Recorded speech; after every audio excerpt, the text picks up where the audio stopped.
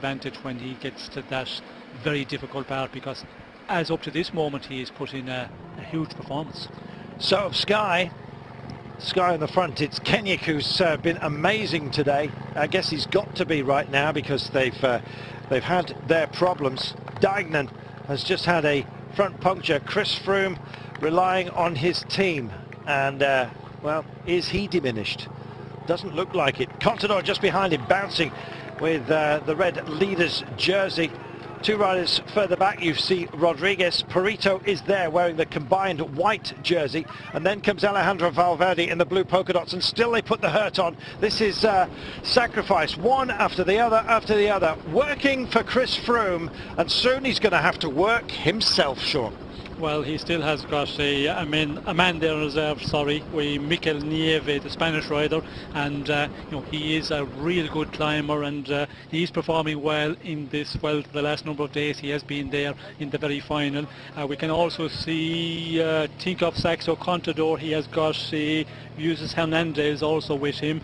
Valverde, I'm not sure if he have any teammates left, so it's going to be an interesting one, because a teammate at this time can be of big value.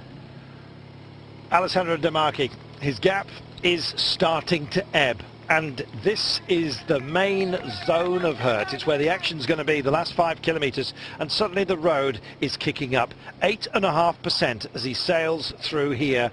That's not nice, and it's not nice for anybody, but at least those behind him have got help. How much, though, is the answer. Kenyuk has done his job, the British champion, just to the side of the road. There is Barguil, number treble 1, waiting for it. That's Damiano Caruso from Cannondale, teammate of De Marchi, who's up the road, minute 17. And to be honest, that gap is starting to close now with 4.8 to go. Oh, and he picks it up yet again. Just watch that clock, and watch these guys as well. Froome just adjusts his radio. Sometimes he'll just pop it out there on the 8% section that De Marchi had been through a few moments ago. And some of those who've been involved now no longer, I'm afraid. And well, the attrition rate is starting to happen courtesy of that pace. And when you got names like Robert Jasink that are being hurt on this kind of climb, you appreciate what's being put in here by Sky. Trouble is, there's some passengers in this little Sky train at the moment, and they're all the big names, Sean.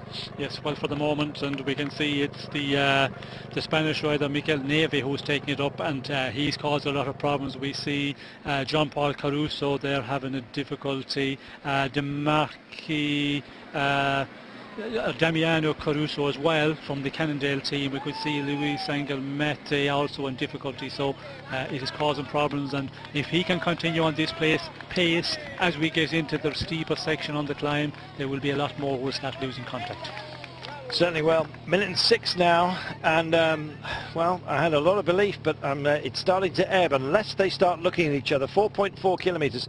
It won't be long before they're actually within view. This is Wout Powell's that's just about to be reabsorbed, and once they go past him, there is no other rider between the Sky team that are pushing on right now with Chris Froome there, and indeed our leader on today's stage, Alessandro De Marchi. 4.3 kilometres to go. It's a whole world of hurt. They welcome this, Sean. It's how they earn their living.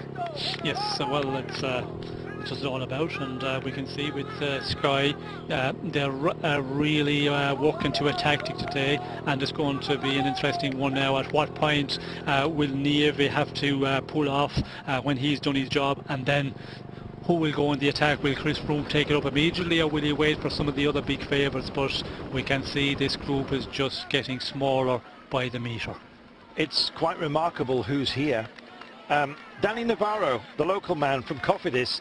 Look at the riders in front of him. Aru, Valverde, Rodriguez, Contador, Froome. He's in very elevated company. Sammy Sanchez has managed to get back on. That is Dan Martin. And Ejidal has a look, and as if to say, how you doing, mate? No answer. Nobody can talk at the moment. Such is the effort that they're putting in. And there's riders all over this mountain, Sean. Yes, we can see they're just out the rear door. ones, twos. We can see the Belkin rider there, Robert Guessing, losing contact. And here we go. Froome goes. Froome does, he picks it up, says thank you, I'll take it on from here, and it's Froome and Contador that's distancing everybody, and Valverde and Rodriguez can't stay with him. Aru's been blown out, and Chris Froome is in a good place. How good? Stage winning good? Well, still a lot to go, and Rodriguez and Valverde can come back. He's going to get no help from Contador. Might they form a minor alliance here, Sean? Well, I think if Contador is feeling okay, he will take a little bit of a pulling on the front, but for the moment we're a long ways out. I think Contador will play safe, and when you look at the general classification, Contador has the advantage. He has 120 over Froome, so he doesn't have to commit at the moment, he just have to mark him. And marking him is what he's doing. And there goes Valverde just ahead of Rodriguez, taking up the challenge.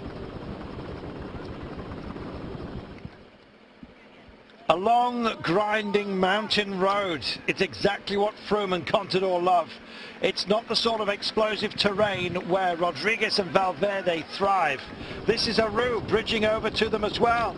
They say the cream will rise to the top, Sean, and we've got the top 5 contenders going at it right now, albeit that Alessandro De Marchi still has a gap of 34 seconds. Aru's coming back to Valverde and Rodriguez. Meanwhile, it's Froome versus Contador, a battle we've been talking about all year, and it's happening now before our very eyes. Yes, and we go through the 4 kilometers to go. We can see Chris Froome there. He seems to be fixing his earpiece, so maybe he just wants to have a contact with the team car, the Director Sportive, but it's Froome who's doing all the work here. Contador happy to follow for the moment, but still we've just went through the 4 kilometers, so the difficult part has still to come. 34 seconds holds Alessandro De Marchi. Haven't seen much of him because the GC boys, as always, are fighting each other. There is Aru, 5th in the general classification, just about to nudge up towards Alejandro Valverde, who I think is the man who's going to be most hurt if these gaps stick as they stand right now. 2nd to Contador, 31 seconds adrift coming into today, and he is with Rodriguez. We remind you on exactly the same time as Chris Froome coming into today. It's formed into a trio of chasers right now. No disrespect to Alessandro De Marchi, who might still just cling on to take the day stage. 28 seconds is the gap he holds on the chasers, who are this pairing, and what a pairing it is. Oh, Froome and Bertie. I'm loving this, Sean. Yes, and it's still Froome who was just working away at it, and Contador happy to follow for the moment, having a look around there to see where the other favourites are. And in general classification, of course, if the two, and more so Froome, if he can take an advantage of 50 seconds about from Rodriguez or from Valverde, well then he could move into 2nd place in general classification, but we're a long ways to go. We are 3.3 kilometres, only 11 seconds now is the advantage that Alessandro De Marchi holds, and it's Valverde that finds a little bit of pace, and he drags Rodriguez up this mountain, and there it is within sight of the man who's been up for much of the day. Alessandro De Marchi, winner of stage 7, checks over his shoulder, realises that the 2 main men for much of this season, we've been talking about them, and you've got it right now. It's toe-to-toe stuff, and it's Chris Froome versus Alberto Contador. We haven't seen this since stage 2 of the Dauphiné, and they're taking pieces and big looks out of each other at the moment. What can Aru do? He's just relaying back on, just trying to get back to Valverde and Rodriguez, who are behind this now trio. I don't know whether De Marchi's got what it takes to stay with these boys. It's their kind of playground, Sean, and they're having fun, albeit through gritted teeth. Yes, well, it's normal that everybody is really on the limit here with the gradient, at that 10%, 12%, and with the pace and what we've been through all day, everybody is gritting their teeth, but the ones who have that little bit more left, and it looks like Chris Froome is the man, and they really set out from Team Sky today. They took it up earlier. He is the one who is really pushing on here. Contador happy to follow. De Marchi, he's only there for I think a short time. He cannot, when it goes up a bit more, he will start to lose contact. Well, no elbow flicked out from Chris Froome. His elbows are out there permanently. He's not asking for assistance. He was from his team. He burnt them one by one. Now, can Valverde and Rodriguez get back into this? Aru's fighting for his podium ambitions as well. They've tried, Sean, but they can't respond to what Froome is doing on the road right now. It's amazing. Well, they're doing everything in their power to limit the loss and just keep on working at it. That's what you've got to do, and we can see Valverde, that's what he's doing. You know, work too close to your 100%, but just don't go over that. Otherwise, with the distance they have to the finish, you can just blow up totally. And you know, they can see the guys out in front, but the advantage, it looks like it's growing out very slowly for Froome and Valverde and Contador. For Alberto Contador, the man he fears most is Chris Froome, and so he's going to lean on him right now. I can't see them sharing this duty because, frankly, this gap, 26 seconds, is a huge one. That's a country mile in this sort of company, and Froome still does the work for Contador. Contador will want the stage victory here. I don't think there's going to be any discussion between the two of them. They have great respect for each other off the bike, but they are ultimate gladiators and competitors when they're on it, and Froome goes on the attack. Froome picks it up yet again, tries to inject a bit more pace, and still Contador stays with him as a passenger. Looks, and finally, for the first time, Froome appears to beckon Contador to do a little bit of work, and he comes through on the inside. This benefits the pair of them, don't forget, and he will still hold that advantage, Contador, but he won't want to hand over any gifts at the line, and believe me, he'll be racing for the stage win.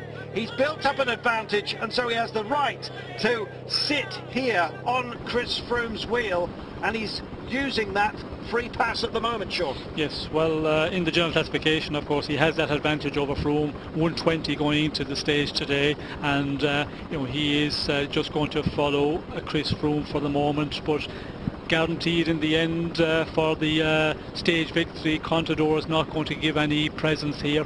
With the time bonification going, he is going to, you know, take advantage, and this stage, it goes all the way up to the finish at a very steep gradient, you know, 11.5%. It does ease off in the very final to 8%, but, you know, Contador is getting the free ride for the moment. He certainly is. 39 seconds, though, is the gap between Chris Froome and Valverde, who's in second place. The gap between the pair of them at the top of the day was around about 50 seconds. He'll be looking for that.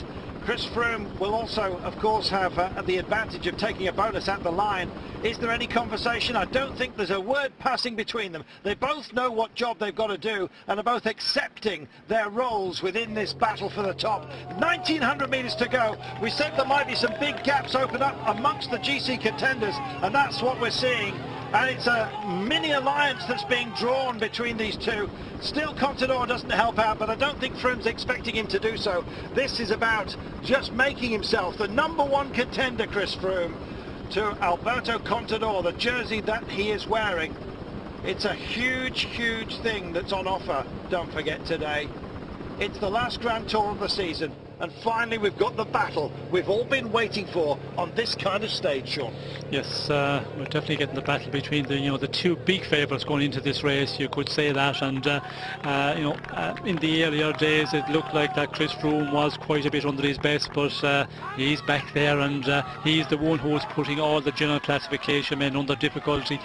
The question is now, is Contador just waiting, or is he also on the limit here trying to stay with Chris Froome? And we can see here he looks to be comfortable enough at the moment, and the advantage 41 seconds back to Valverde, Rodriguez and Aru. So it looks like Chris Froome, if he can keep it going in the final 1.5 kilometres, he could be going into second place in general classification. Well, is Alberto Contador losing his cool? Well, his initials are AC. Can he possibly turn it on right now? We'll see. Chris Froome rocks and rolls. Now, when he looks up the road like this, we've seen this in the past, this is usually a precursor to an attack. He has another big drink of the vision, of the horizon. Will he feast himself upon it? We're going to find out. 1.3 kilometres to go. The Flamme Rouge beckons, and these guys, it's damage limitation for Rodriguez and Valverde. I've just got a feeling that Alberto Contador is going to take this stage. He wants the bonus. He wants as much advantage as he possibly could get. Froome knows that, and so he's got little option but to ride on and attack if he's possibly got anything left. We said this man's powers of retrieval are amazing. He's right back at his very best, Sean, on a crucial day in this Vuelta. Yes, well, back at the right moment. Maybe a a little bit too late because the past days there was opportunities there, but certainly he's back, and now the question is, has he got something more left in the tank as we come close to the kilometre to go with Contador just waiting. But is Contador good enough to be able to challenge him for the stage victory? We will see very quickly. Well, the idiots are getting in the way of what is an amazing contest, and I just hope they don't have an untoward impact. Chris Froome is here. Now this becomes a sprint, let's remind you, very, very soon. Froome's still fiddling with his radio. He needs to rip that out and just do his own thing, which has been magnificent so far today. Contador would love a stage win. He's got a great chance of doing that. If he thinks he's got the best chance of going on to take this title, he needs a stage win to underscore the credential. Spinning it up goes Chris Froome. Is he going to be beaten on this day by Contador? Mano a mano, the pair of them. This is magnificent. This is what everybody wanted. 44 seconds between themselves. Valverde, Rodriguez and Aru. It's a comfortable gap, and Contador goes. He's heading for stage victory here, and Froome can't respond this time by, and he's running out of meters. This is the stage that Contador's been looking for. He's going to take this. He's going to take a 10-second bonus as well. There can be no gifts at this level. Don't feel sorry for Chris Froome. He's done an amazing job, but Contador intends to win this Grand Tour. He intended to win the Tour de France. He drew a line in the sand, you might have said before that, and maybe thought he'd taken a stumble. Well, injury has been cast aside. It's been thrown down the mountain here by this man. There he is. Alberto Contador is heading for a stage win, and he's heading for an enormous margin when it comes to this general ranking. He's in the last 450 metres now. There's Chris Froome. I hope he doesn't fade, because you can bet your boots that Rodriguez and Valverde have lit it up behind, trying to limit the damage. It's about Contador today. It's about what many believe is the champion in waiting. He started off, don't forget, this tour as a 12-to-1 outsider amongst the big names. You can't put money on him right now. Such is his favourite status, and I'm not surprised, Sean. Here he comes. He's in his pomp. Yes, certainly impressive. And the question always was, when he was following Chris Froome, was he just on the limit, or had he something left in the tank? And here we are. You know, he was just waiting to the point that he was going to put in the attack and going to, take a stage victory. And as we talked about many times, the big tour, the Queen stage, the race leader always want to impose on that stage. This is the day they've badged up for glory. Chris Froome has as well. I wouldn't be surprised if this gap narrows slightly, because Froome is amazing at pulling it out of the bag. It's Contador that's going to take the day, though. King of the mountain, king of the hill, king of the heap. And what a pile of talent it is that he's just shoveled away. Fantastic, Alberto Contador. And here's the clock. 10-second bonus as well for him, don't forget. Chris Froome is going to sail in, and chapeau to Froome and the entire Sky team. What an effort that was. 14 seconds he gives away to Alberto Contador, but picks up 6 seconds of bonus as well. Who is going to be next? It's Valverde. Rodriguez struggling to stay with him. This is a fine push by Valverde. He's an explosive character, an explosive rider,